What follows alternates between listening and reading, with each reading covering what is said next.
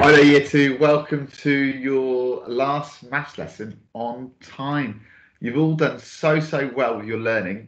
I know it's tricky, okay? As I've said before, I think it's actually one of the trickiest things to teach, okay? So you've all done so well, particularly if you're doing this at home and you might not have a clock to work with. We're really proud of you all, okay? As I said, if you're still finding time a little bit difficult, don't worry. We will be reviewing this throughout the year, okay? So the key word is yet. If you're saying I don't quite get it, it's I don't quite get it yet. Okay, you will do, I promise. Okay, so what we're going to be doing today is just recapping all of what we've done in time, really. You've got a worksheet to complete where it talks about some of the key facts we know about time.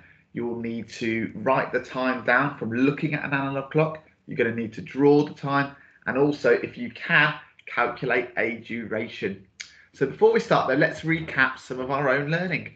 Who can tell me how many hours there are in a day? How many hours there are in a day? Talk to your partner and then tell me through the computer. Well done if you said 24 hours. There are 24 hours in the day. Remember, our day starts at midnight. That is when the new day starts, 12 a.m., also called midnight, and 24 hours will pass until the next day starts, okay? And as we spoke about, because of that, okay, there's 12 hours on the analog clock. That means the hour hand must go around the clock twice. We spoke about there being two 1 o'clocks, two 2 o'clocks, okay? There's 1 o'clock in the morning and there's 1 o'clock in the afternoon. There's 8 o'clock in the morning and 8 o'clock in the evening, okay? And depending if it's morning or afternoon, we might be doing different activities. We do certain activities at certain times, such as we wake up at around 7 o'clock in the morning, or maybe 8 o'clock in the morning, okay? But we go to bed at 7 or 8 o'clock in the evening, okay? So that's really important. Who can tell me how many minutes there are in 1 hour? How many minutes there are in 1 hour?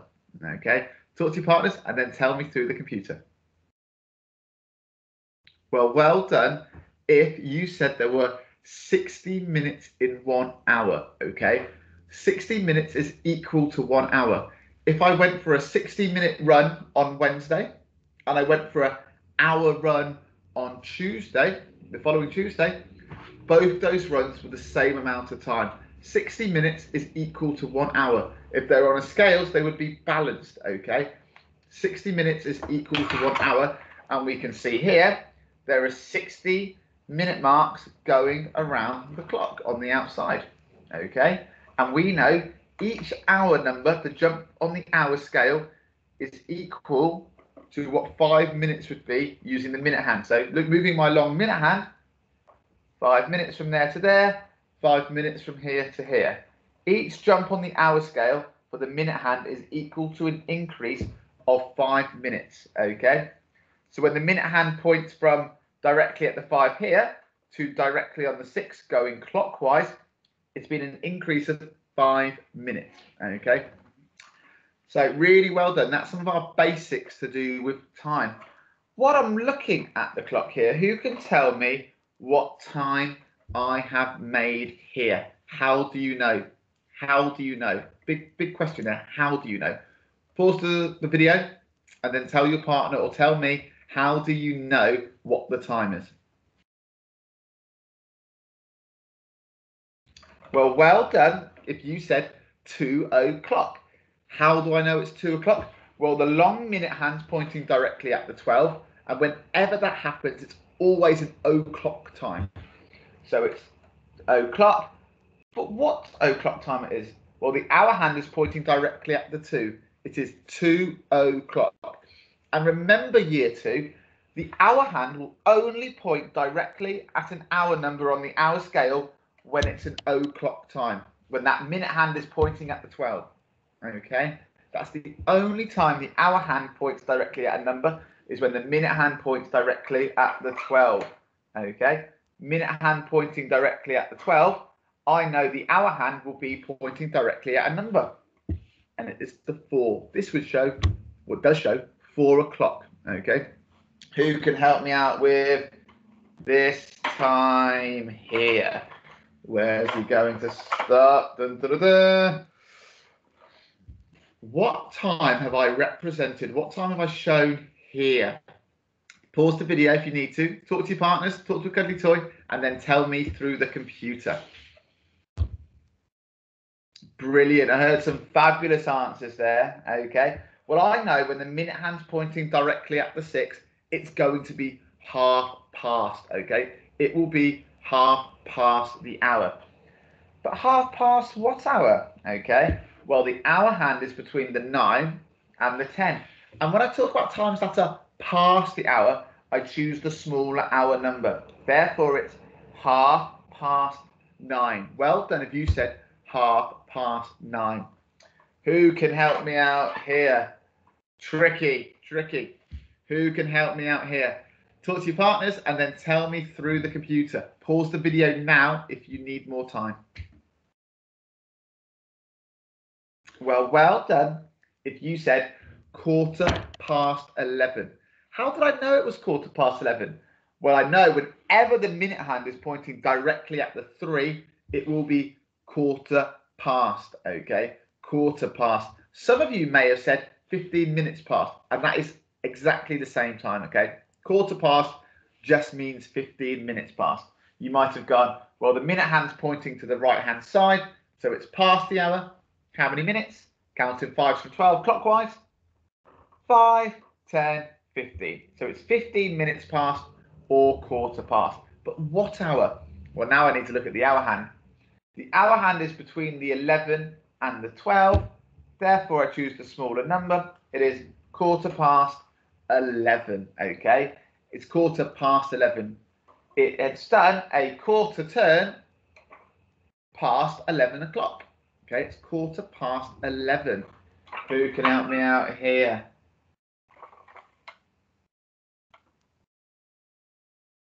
Ooh, tricky one. Pause the video, then work out the time and tell me how you know that is the time. Well done if you have said 25 minutes to 2 or 25 to 2. Really impressed. If you didn't get that quite right, listen to me now. The minute hand is pointing to the left-hand side of the clock. That means we're talking about to the hour. It's how many minutes to the next o'clock time. Well, I now, to work out how many minutes, I need to count anti-clockwise in 5s until I get to the minute hand, okay? Count with me.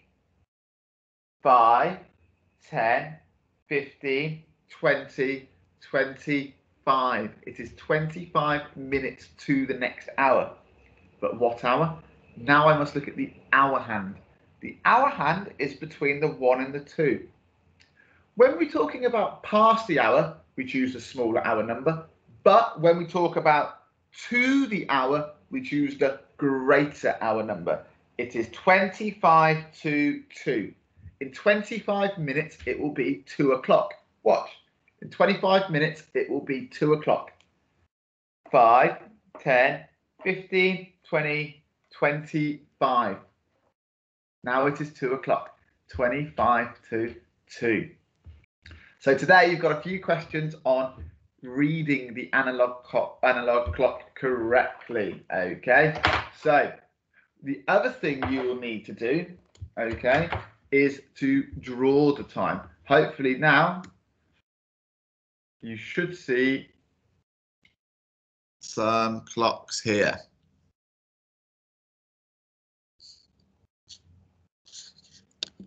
There we are. Ooh.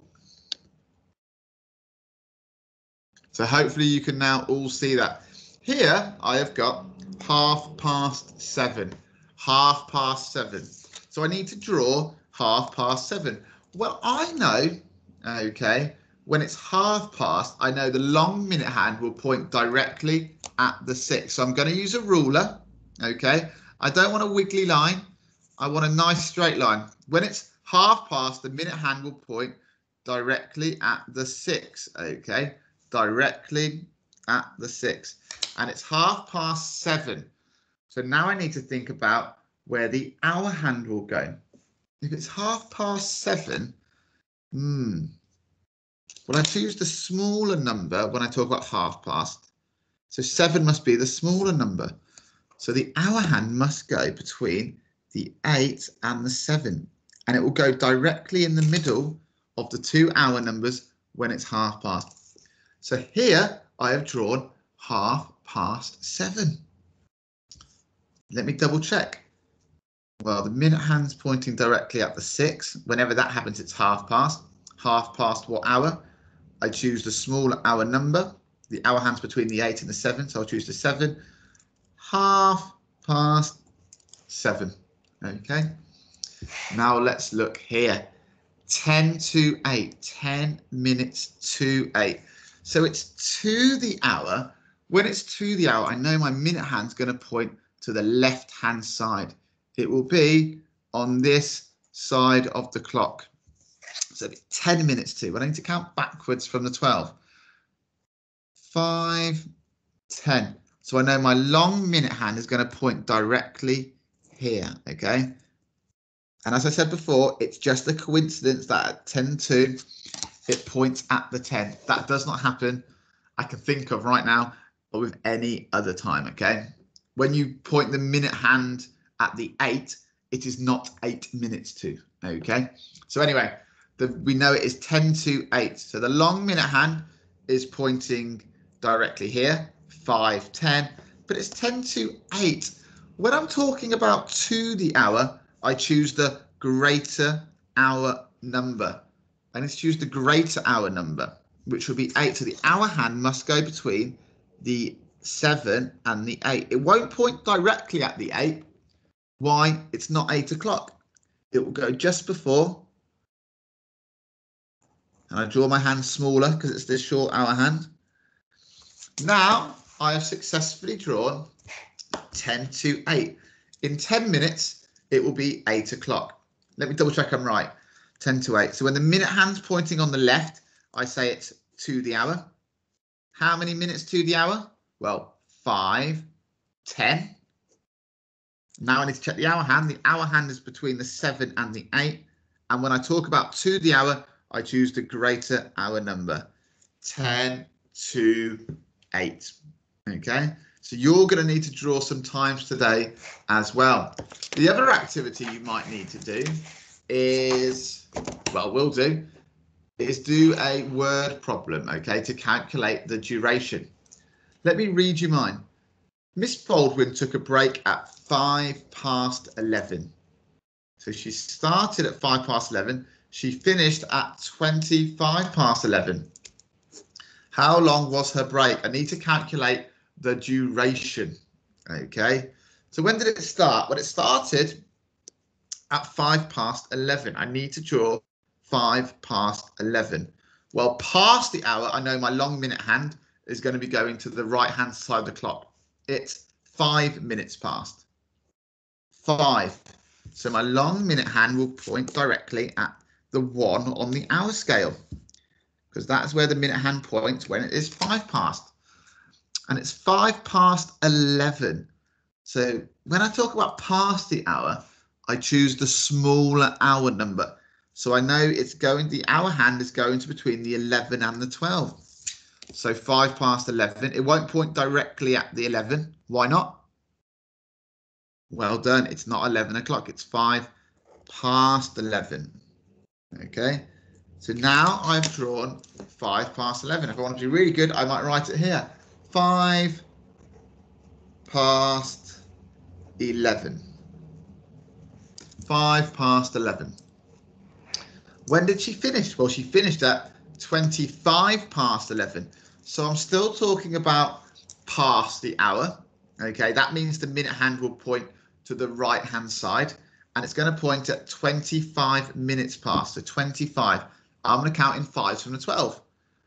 5, 10, 15, 20, 25. Okay, so the minute hand is going to point directly at the 5 here. So the long minute hand I draw now, pointing directly at the 5. But now I must still draw the hour hand. past 11. When it's past the hour, I choose the smaller hour number. So the smaller hour number will be the 11. So the hour hand will still go between the 11 and the 12. And it's 25 past. So it's not going to point directly at the 11. It's going to be a little bit further along, okay? And this is one of the more difficult things that will come with time, is knowing where to draw the hour hand. I'm not going to draw it directly in the middle because that's half past. It's 25 past.